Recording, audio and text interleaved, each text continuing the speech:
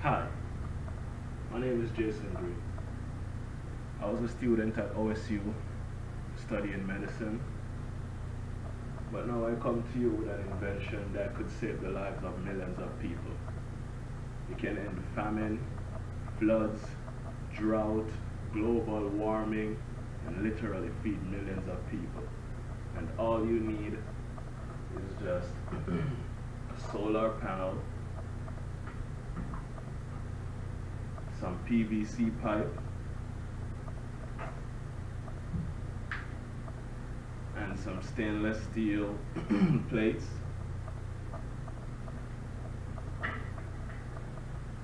and you can literally make gas from water and feed millions of people. But let's get to the issues. We all need fuel to live our lives, but the type of fuel we use can have a devastating effect on the globe. Antarctica, the world's greatest freezer, is melting. Trillions of gallons are draining into the oceans. Sea levels are rising. It's happened before, and it's happening again right now. It's not a question of will sea level rise a large amount. It's only a question of how fast that will occur. How will humans fight back before our cities are inundated? Holding off the sea would be the major employer of the world by 2100. Massive levees to defend our coastlines. Floating towns and cities. Vast dams connecting continents. It's our greatest challenge yet, Earth underwater.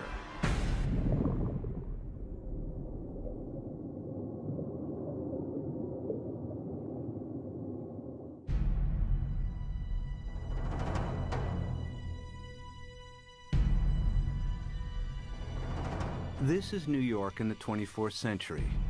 Sea levels have risen by 120 feet. Manhattan is flooded. What could cause such a terrifying scenario?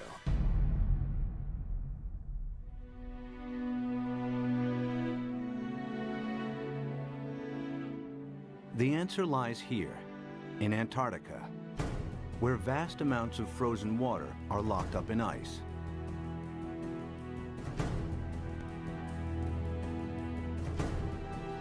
Some of Antarctica's ice sheets are more than 2 miles thick. If melted, this ice would dramatically raise sea levels. And the melting has already started. Taxi Jackson, please.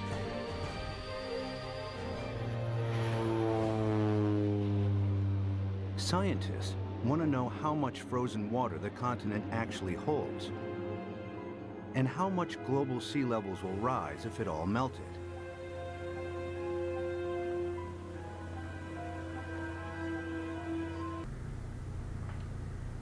So they tell you that carbon dioxide is the biggest contributor to global warming and sea level rising due to it trapping the heat that comes from the sun.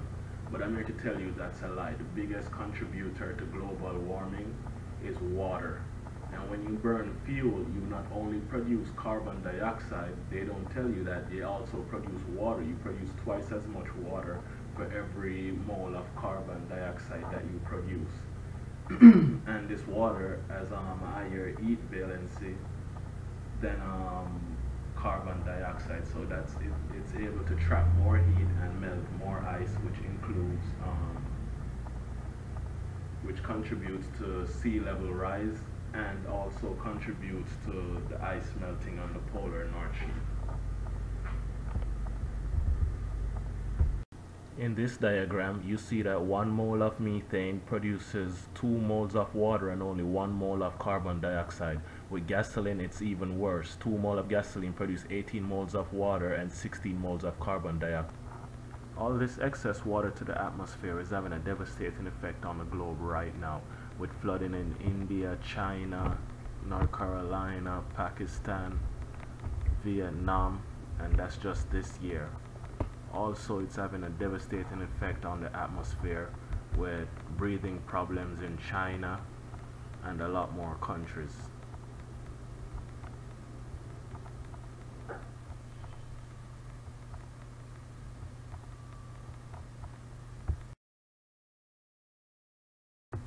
The fight for fuel can be seen from outer space,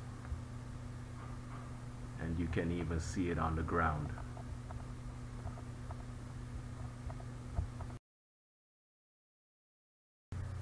As you can see here, hydrogen produces 3 to 10 times as much energy as any other. This is how my invention is made and the impact it can have on the world. Fabrication company, and not only do they have plenty of scrap metal to choose from, they're even willing to help me cut it to custom sizes. A job that would have taken me hours with a pair of tin snips and a hacksaw only takes a matter of minutes with their equipment. This is 20 gauge stainless steel, and this hydraulic punch is being used to cut precise holes in the tops and bottoms of the plates. When finished, I have 12 plates measuring 3 inches by 6 inches, 4 plates at 1.5 by 6 inches, and 3 1-inch connector bands that are 6 inches, 4.5 inches, and 3.25 inches. A belt sander is perfect for smoothing down the jagged edges around the hole, and now it's time to head home and get to work. We'll need these 4-inch ABS cleanout fittings, 3/8-inch poly tubing, as well as some scrap 4-inch and 2-inch acrylic tubing I found at a plastics company. When I peel the protective layer from the plates, it reveals a beautiful and attractive surface. But that's not what we want for this project. Instead, we'll need to hunt down some sandpaper. This is 100 grit, and I'll place 2 plates in a diamond shape and sand them from top to bottom. Then rotate 90 degrees and repeat. These scuff marks will increase the surface area on the plates and increase the efficiency of the generator. Okay, I've finished off both sides of the plates, and you can see the crisscross pattern etched into the metal. The 1.5-inch plates are sanded as well, but the 3 connector bands are not. Alright, it's time to cut this acrylic tubing to size, so I'm using a chop saw to trim the edge smooth. Then I'll measure 7 inches and cut nice and slowly so that I don't chip the plastic. As the blade cuts, the friction also helps heat the plastic, leaving a fairly clear edge. After I've cut 5 inches of the 2-inch tubing, it's time to make some connections. With some gentle persuasion, I've managed to fit the large acrylic tube into the cleanout adapter. But before we push them together, let's add a liberal amount of clear silicone caulking all around the outer base. This will also go on the inside, being very careful not to get any silicone on the threads. Now we can use a rubber hammer to tap the tubing all the way into place and clean up the excess silicone. Paper towel works well, and in a few minutes it's all cleaned up. Now we can flip this over and repeat the process of attaching, caulking this part and this part, tapping into place, and cleaning up the excess. While I'm in the mood for cleaning, I'll use my adhesive remover to assist in cleaning off the UPC stickers, then give everything one final wipe down. I'm going to seal the bottom with a 4-inch ABS cleanout plug and some ABS cement.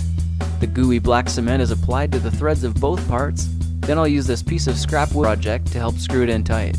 The excess is removed, and we can let it sit here to cure. While that's drying, let's get to work on making the bubbler.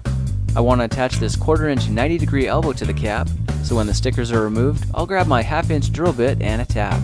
The hole is drilled in the center, then tapped at 18 thread, just before adding pipe tape to the elbow adapter and screwing into place. When that's tight, and I repeated the exact same process with the other cap, I'm happy to see they fit snug on the acrylic tubing. It looks unfinished though, so I'm going to use these top pieces from 2 trap adapters to slide onto the tubing first, and now when I add the cap, they screw together, giving this piece a clean professional look. Okay, now it's time to work on the generator plates. Similar to the bubbler caps, I'm drilling a 1/2-inch hole into the top of the 4-inch cleanout plug. When that's tapped to 18 thread, we can add pipe tape to a 3/8-inch swivel elbow and screw that into place.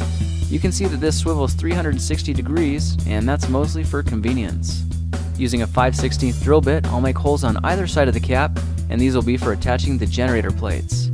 I cut this hole a little close to the edge, but no problem, my belt sander easily rounded the edges, and now it's a perfect fit. Next, I'll mark the 2 smaller bands at about 2 3/4 inch, and use my bench vise and a rubber hammer to bend them to 90-degree angles. The 6-inch piece is marked at 1 3/4 inches and 4 1/4 inches, then bent into a U shape. A 5/16 coarse thread nylon bolt is cut into 2 pieces 4 inches long. I'll get some nylon washers ready and add 2 stainless steel jam nuts to the end of each bolt. The bolts are fitted with 2 of the connector straps and 1 of the smaller plates, Then a plastic washer is added on each bolt. These washers are 3/4 inches in diameter and about 0.06 inches thick. Another 1.5 inch plate is added and secured with a nut on each bolt, and now the big plates can go on. I'm stacking these in the order of plate, washers, plate, nuts, and repeating until I've got a total of 8 plates in place. This is the center of the generator, and the other connector strap is added at the top and secured with another nut. I'll add one more nut to the bottom to compensate for the gap, and then get back to my routine of adding plate, washers, plate, nuts, until I run out of big plates. The 2 smaller plates are added last, and now all we need to do is trim down the bolt ends to about 1/2 inch so we can snap the bottom connector into place, add a nut, and tighten. The other bolt also gets a finishing nut and then is trimmed down, and now we just need to turn the generator around and move these screws so that we can tighten the inner ones. The generator plates are done and looking very nice, so let's connect them up to the 4-inch plug. To do that, I'll add a nut to the 5/16 inch by 2-inch stainless steel bolt and push them through the hole in the right connector strap. This 1/4 inch washer is stainless steel on one side and rubber on the other, and I'll push that down the bolt with the rubber side up. That's all repeated on the left side, and now the cap is placed over the bolts. 2 more washers are added, this time with rubber side down and secured with another nut. Using an Allen wrench, the nut is tightened securely, and then a few more nuts and metal washers are added to the post for convenience. This piece is finished. I'm really happy with it, and when I dry fit it into the casing and screw it into position, I'm starting to get excited. We're going to need a way to secure the bubbler to the side, so using some leftovers from the 2-inch pipe, I'll very carefully cut 2 3/4 inch thick circles, then use a wood 2x4 to hold the piece flat while I trim off the top. What I've done is created a clip for our bubbler, and you can see it clips easily onto the tube and holds it firmly in place. The other circle is cut, and a belt sander used to match the pieces as closely as possible. I've got some left about 1.5 inches long. I'll use some acrylic glue to secure the clips to the connector rods, and after 2 minutes, they're firm, but will still take over 2 days to fully cure. While those are setting, I'll use scissors to cut my poly tube at 20 inches and another piece at 2 inches. The 2-inch piece connects to a one-way check valve and gets inserted into the swivel elbow. This will prevent anything from flowing back into the generator. The 20-inch tube goes on the other end of the valve and then connects to one of the bubbler elbows. It looks like we're ready to attach the clips to the body, so let's use the bubbler body as a form for spacing the clips, and with the generator on its side, find where it balances. That looks good there, so acrylic glue is added to the clips and replaced on the body. When it sets, I'll use a little more glue in the gaps and remove the bubbler to let it cure. In the meantime, we can ready 6 cups of distilled water and some flakes of potassium hydroxide. 4 teaspoons of flakes will act as a catalyst to help the electricity flow. So when they're stirred in, we can open the generator body and attach a coffee filter to filter the fluid into the super clean casing. The filter is removed and thread tape is added to the cap, then the generator plates are slowly inserted into the solution and screwed in watertight.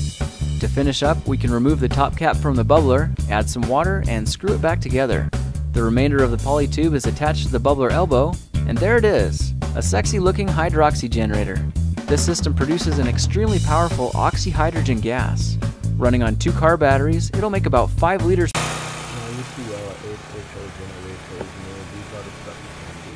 The HHO generators can run a generator, can run a pipe, can run a gas stove, can run engines.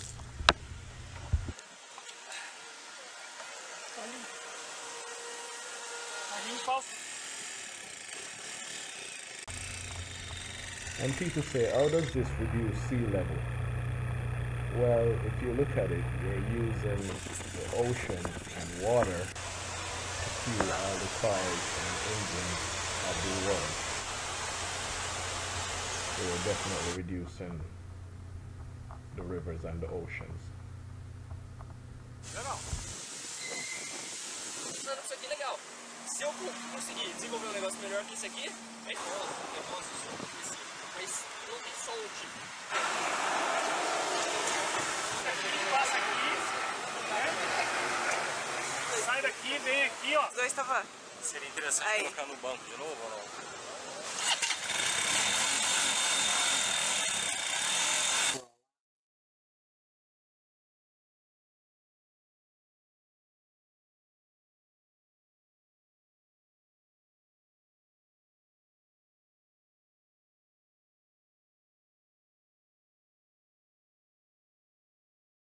We see what a HHO generator can do, from run bikes to cars to stove.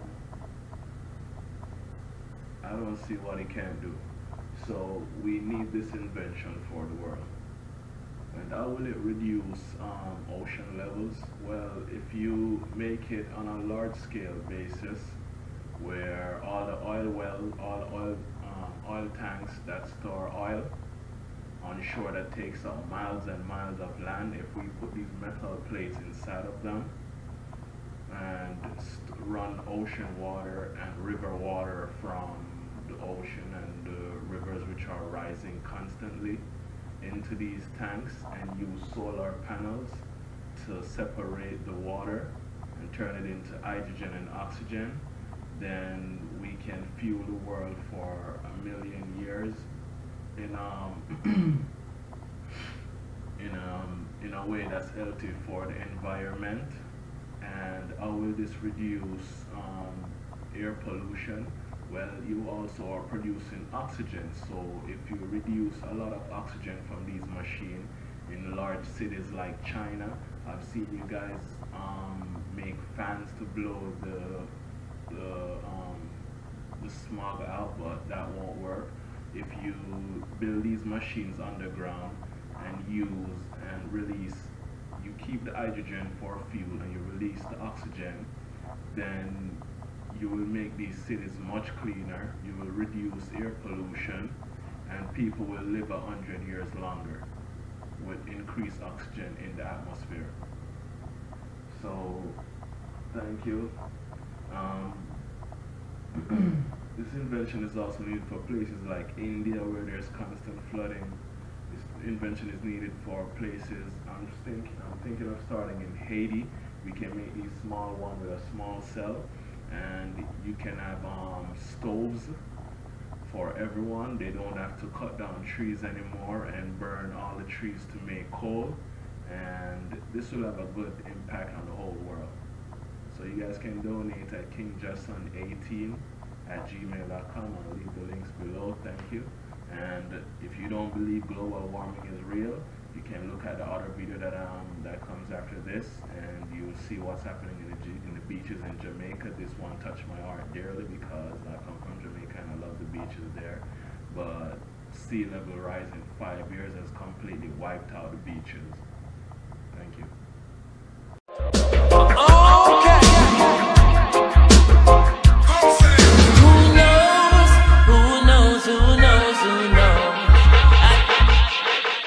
In July 2013, Live at 7 first visited the popular Hellshire Beach, only to find that there wasn't much beach left.